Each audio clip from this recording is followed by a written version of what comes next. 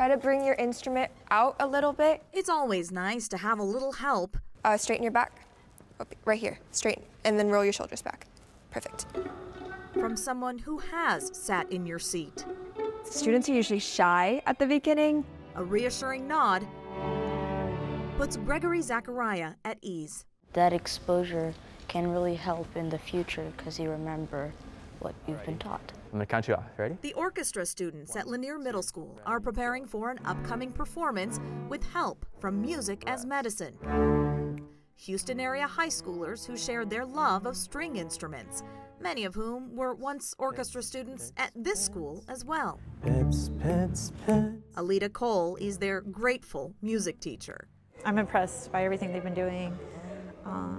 They're really active, setting up the concert and coming in and helping out. So they're doing a lot. Just how we always do it. Mary Shim says members of the nonprofit also give free private lessons to many kids. I grew up seeing so many of my friends just being unable to pursue one of their passions just because of financial issues.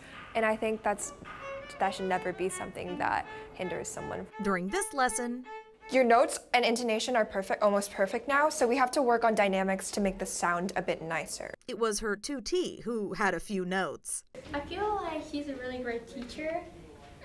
She's very nice. She doesn't get mad easily. Well, I mean, it's okay to get mad sometimes, but she's very patient, very patient. It's music to Shim's ears. She co-founded Music as Medicine 4 years ago during her freshman year at DeBakey High School for Health Professions, and that's where the medicine part comes in.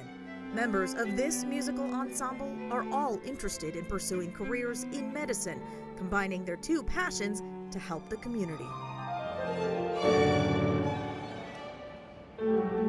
In addition to performing at local hospitals and nursing homes, the organization also raises money to help give local kids the gift of music. Thank you. It's so difficult purchasing instruments. I mean, beginner instruments just start around $400, $500 for an entire outfit. And it's sometimes really hard to get that, especially if the school is lacking it. So we wanted to give the schools enough supplies for them to be able to freely allow the students to take it home and actually see if they really enjoy this musical instrument. Using their trained ears to correct sour notes and create sweet melodies and memories.